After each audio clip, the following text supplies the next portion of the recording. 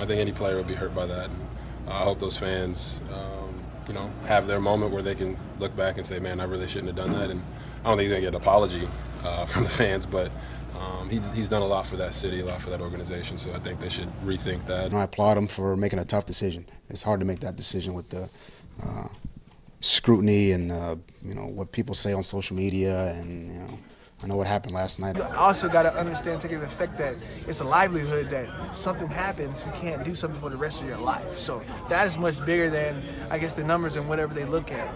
But it's the gift that we've been given, and it's also the curse. Those were Colts fans booing Andrew Luck after news of his retirement broke during the Colts preseason game Saturday night. And following the game, Luck said this about the boos: "It hurt. I'll be honest. It hurt." All right, let's welcome in former NFL Pro Bowler Keyshawn Johnson. Thank you for being here. What's up, Keyshawn? What's up, Keyshawn? How you guys doing? We're well, thank you. Will, I'll start with you. Was the booing by fans fair or foul? Allow me to take this over. I'd like to go first.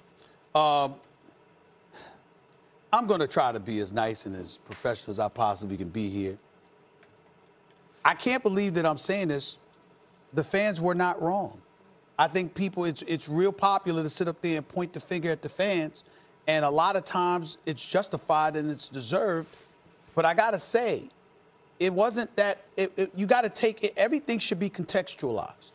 You just found out about a week to go before the NFL, a week and a half before the NFL season start, that your star quarterback, who, by the way, missed the entire 2017 season, comes back, wins comeback player of the year, takes you to the playoff, gets you to a divisional playoff game, and not only do you have a significant portion of your team returning, but you add Devin Funchess to the mix to help out at T.Y. Hilton. You got a massive offensive line. Ebron is coming off an all-pro caliber year. When you look at all of those things taken into consideration, and then in the moment you learn that the man is retired, like, what the hell's going on? What is this? Okay, and this is the point that I'm trying to make. Jim Brown didn't retire at age 29. You know when he retired? July 13th, 1966. Barry Sanders retired at age 31. You know when he retired? July 27th, 1999. Calvin Johnson retired at age 30. You know when he retired? March 8th, 2016. If Andrew Luck had retired at any of those times, I don't think you get that kind of reaction. It's that, wait a minute, on August 4th, I think, you told Peter King, I expect to be ready for week one. And 2-3 weeks later, you're retiring. So I think that we have to take that into consideration. I don't think the boos were about him leaving. I think the boos were about the timing. In other words, we get ready to start the season. You've been going through what you've been going through, and a week and a half before the NFL season begins, we get this news. I think that's the problem. And I think as a result of that, I think in this particular instance, first of all, it wasn't everybody. There was some serenading boos. It was loud. But I think those people in that moment deserve that pass. All right, listen. That's what I'm saying. Keyshawn, let me jump on Stephen A. for just a moment here. Here's the thing. I actually think everything you just said was true, man. The timing of it, the overall sense of disappointment. Colts fans had a real, legit reason to believe they were going to contend for a Super Bowl this year. I was going to toy with them winning the AFC, making my preseason picks. There's real, not just disappointment, but a sense that things came in way under expectations for Andrew Luck and the Indianapolis Colts. And I understand it, man. And here's the thing. I've made arguments in the past. Fans' job is to be fans and to feel it. They're visceral. That's what they're supposed to be doing. However, everything you just said can be true, Stephen A., and I'm not trying to be on a high horse. I'm not trying to sermonize, but you got to be better than that. You can feel all that. It can be real. And your mom can tell you, I understand, baby, and pat you on the back, but you still got to be better than that. You cannot rain down boos on a guy who's given you 7 years like that. I respond. Go ahead, Keyshawn. Well, look, I kind of somewhat agree with Stephen A., and I kind of somewhat agree with you, too, Will. I would say it this way, though. Andrew Luck is a teaser to the fans, okay? Like Stephen A. said, he put them in a situation where they felt good. They go out there, they get Devin Funchess, they draft O-linemen, they do all the things to make a run. They were favored to win their division, okay, let alone the conference by some. They were favored by some to even maybe make it to the Super Bowl. All of these sort of things, fantasy football, you just name it.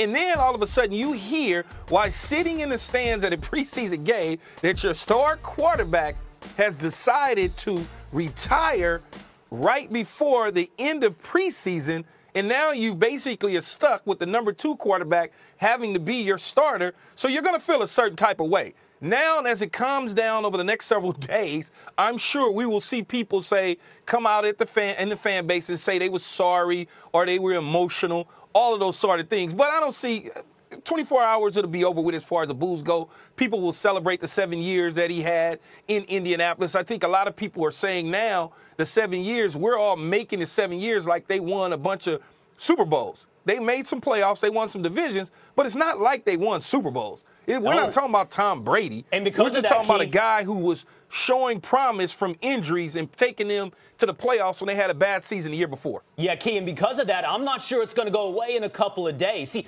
we all agree the Andrew Luck experiment, Stephen A., in Indianapolis fell short.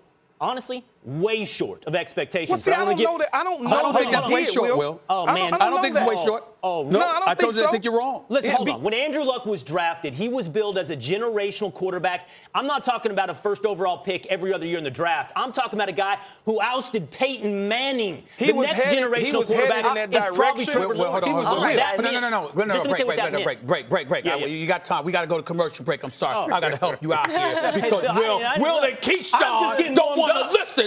We got to go. Go ahead, Roz. We'll be talking about this topic all throughout the show. Keyshawn, thank you so much. Wait. Oh, he's hanging with us? Keyshawn's hanging with us. We got to finish this segment, right? You stand right here, right, Keith? Stay with us. I'm good. Stay right there.